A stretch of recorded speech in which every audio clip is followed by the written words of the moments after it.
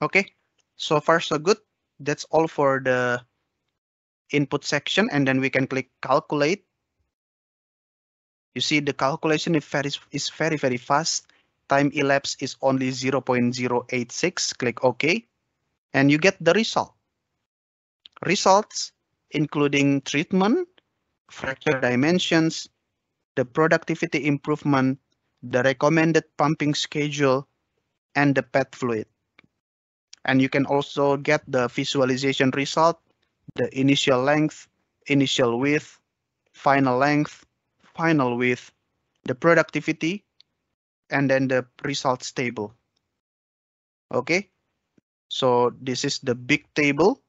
You can again click and copy tables and paste on your spreadsheet.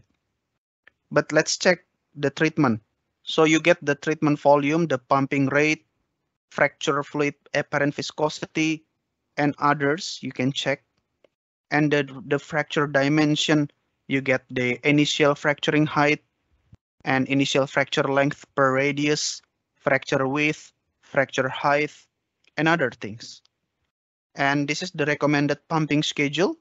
But the most important thing that we want to know is the productivity improvement here. And here we have case 1. And from here, we have actually 66 cases constructed by the Prosper. So it's amazing. At a very short time, you have constructed 66 possible cases. And of course, you want to find which case give you the base productivity index improvement. Again, the original productivity index is 5.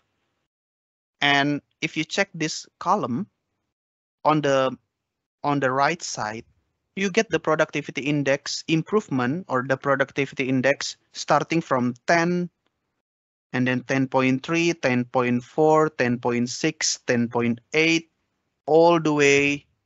You can check what is the highest productivity index after the fracturing.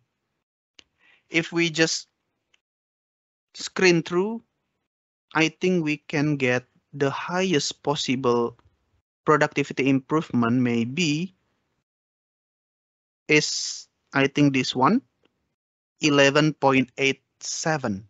That's the highest productivity index after fracturing. So let's check again.